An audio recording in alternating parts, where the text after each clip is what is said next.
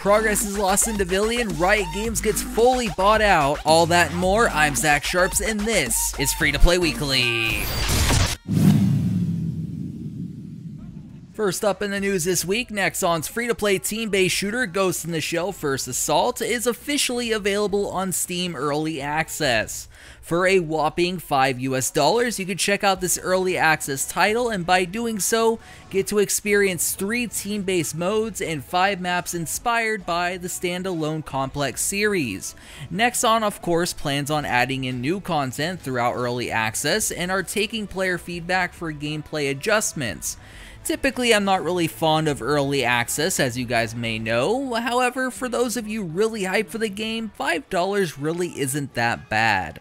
Were you one of those that checked out a galaxy far, far away a long time ago? Well, if you subscribed to Star Wars The Old Republic in the past and didn't feel like subscribing for Knights of the Fallen Empire, you can now get the first chapter for free. That's not all you will get though. You remember those level 60 boosts that they added to the game? Yeah, you get one of those for free too. Considering the first chapter is an extreme hook, I can see why BioWare's doing this. It may entice players to subscribe for the rest of the chapters, especially since chapter 1 was pretty good. Regardless, it's kinda hilarious that they're trying to entice you to subscribe when recently EA said they don't wish to nickel and dime players.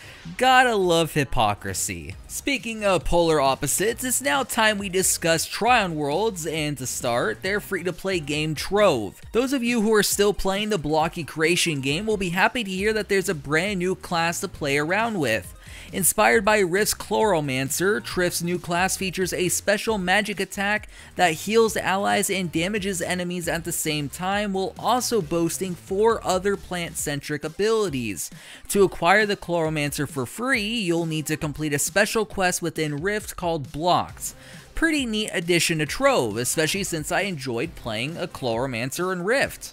That said, we all know Trion Worlds. If there was a Vegas betting line on if they will successfully launch a game with no issues, all of our bank accounts would be safe betting on a failed launch. Devilian was no different. What appeared to be a solid launch for the MMO action RPG ended up being false hope, but what do I mean? Well, players on Devilian's Seadrift server logged in recently to find that a server update had wiped their character's progress.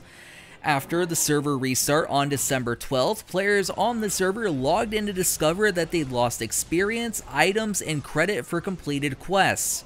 In return for this major screw-up, Trion has given compensation packages to players and encouraged them to contact support for further help.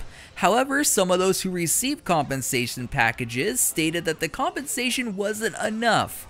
And yeah, it's a mess. It's time for the question of the week. Last week on the show, we didn't really have a question of the week because it was episode 200 and I decided thanking you guys for being awesome was a higher priority. So if you want your comment possibly featured next show, make sure to leave a comment down below. This week's question is, how many chances do you give a game developer or publisher before you no longer trust them, and why? Typically, I give developers a second chance and that's it. However, there's always exceptions to the rule.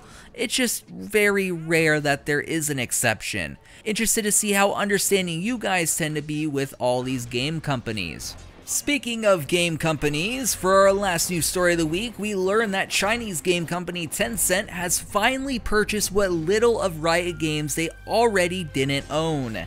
Tencent has owned a large portion of Riot for a while now, but now they own everything, which means they own 100% of Riot's free-to-play MOBA League of Legends.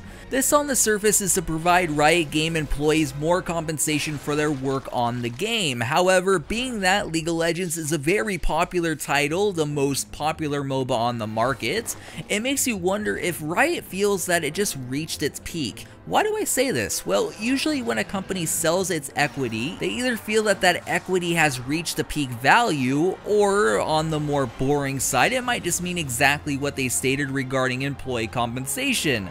Believe what you wish, but those of you still playing League of Legends shouldn't notice any significant changes to the normal, especially considering Tencent has owned a good bit of Riot since 2011. Speaking of giving away things, we happen to have some free giveaways going on MMOBomb.com, so head on over there, check them out, and we promise that Tencent won't buy you out as well. Also be sure to follow all the social medias, and signing out until after the holidays, my name is Zach Sharps, and I'll catch you guys next time.